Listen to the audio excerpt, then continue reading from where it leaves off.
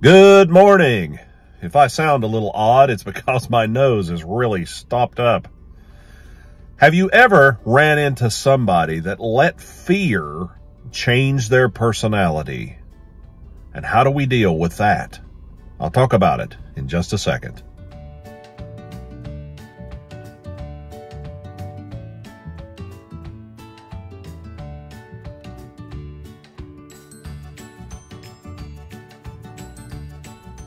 I have seen tragedy unfold for people, or crisis happen. I've also seen everyday life just occur to folks, and people get stressed out.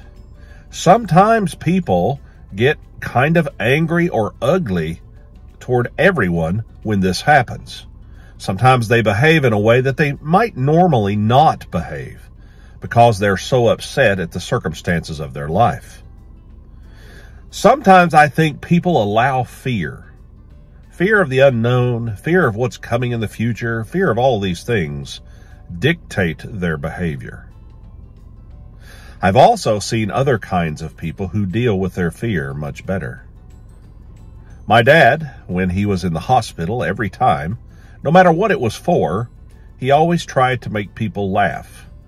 He was always cutting up no matter how uncomfortable or how much pain he was in. Very few times did I ever see him succumb to kind of feeling bad for himself. Very rarely. It's only after a long, long time when he just felt so bad he couldn't hardly hold his head up. He was still being positive the whole time.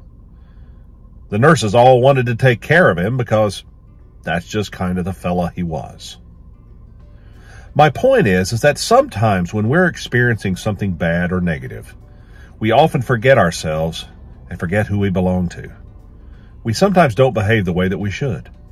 The old joke talking about if the husband is sick, he's a big baby and you have to take care of him. You've heard those jokes and you see it on TV. My dad used to say something about that. There was this joke where this guy was going, "Barbara, you up? Barbara, you up?" And she's like, "I'm up now."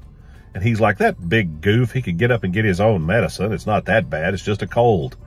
That's how he was. He was very positive. Now, what am I talking about really here? It's because we let fear sometimes dictate how we behave. You know what the Bible says? It says, "Fear not." Every time God seemed to step into human history or send a messenger there, among the first words that were always spoken is, "Fear not. Do not be afraid." Don't be afraid. It's a theme that is over and over and over and over in the Bible. God must not want us to fear. He knows we will, but he also knows that he has everything under control. So the next time you're afraid, the next time you're facing something that is difficult and it makes you anxious, remember that God is still in control. Our world is so full of anxiety. Kids nowadays are anxious and on anxiety medication. Everybody I talk to seems like I run into people all the time that are on anxiety medications or that they have anxiety all the time. And anxiety is just fear. Now, I realize that sometimes people can't handle things and sometimes there are reasons for this anxiety. I understand that. But I also know that our society has drifted so far from God that we have anxiety and fear that sometimes takes over our lives. We need to remember that the Lord of the universe, who created all things, is the one who goes before us. And if God is for us, then who can be against us? Do not be afraid. Have a great day. Have a great weekend. Be kind to each other. See you next time.